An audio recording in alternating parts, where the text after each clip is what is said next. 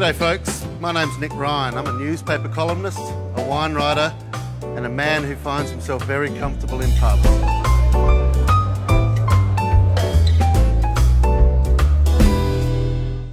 So let's talk about how important the South Australian hotel industry is. It's too good to ignore and too valuable to lose. So let's start at the beginning. Hotels are amongst South Australia's most historic businesses. From when those first Europeans arrived in 1836 on big boats in Holdfast Bay, one of the first things they did was build a pub. By 1871, pubs were plentiful, and the AHA-SA was created to support the needs of these publicans facing challenging laws, regulations, and offering support to their businesses. Nothing has changed. It's still hard at work in 2017 and beyond. There was a recent study done by the University of South Australia to gauge just where hotels sit in the big picture for South Australia.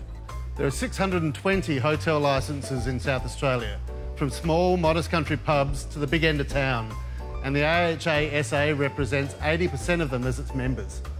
So let's get to the numbers. The hotel sector generates over 26,000 direct jobs in South Australia. That's 15 times more people than Holden, 8 times more people than RM in Whyalla, both of which are recognised as significant South Australian employers. The total economic impact of the hotel sector on the state's economy is estimated at over $4 billion in GDP and over 33,000 full-time equivalent jobs. Each hotel in South Australia employs on average 41.6 people. People like Tom. And that's a payroll of close to $1 billion a year. That's right, $1 billion. And what about what these venues buy? Each year they spend $1.2 billion on other products, mostly from local suppliers. So that's more than $1 billion going back into wages, supporting other businesses and growing the South Australian economy. I mean, hell, where would South Australia's winemakers be without the South Australian hotel industry? So that's some pretty impressive numbers and some really good news for South Australia.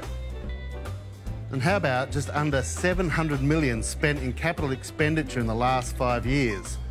Think about how this has flowed through the local building industry, products, labour, business and the like. That's a lot of happy tradies.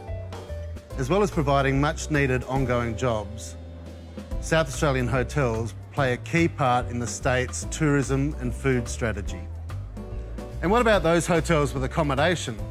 Research tells us there's 12,000 1- to 5-star hotel rooms in South Australia, and there's more in the pipeline. That's for the leisure traveller, the business and tourist visitor, most of which come from beyond our state. But this whole wonderful industry, 87% of them are still just small, medium enterprises, good people doing good work in their communities. They have more than $700 million in overheads and pay more than $445 million in taxes, levies and rates. The live music scene in South Australia is healthier than ever, and with 82% of all live music performed in this state performed in hotels. What about that? SA Hotels and the great people that work within them must be this state's most undervalued asset. So let's celebrate this wonderful industry. I reckon it's a bloody ripper and vital to the success of South Australia. So cheers.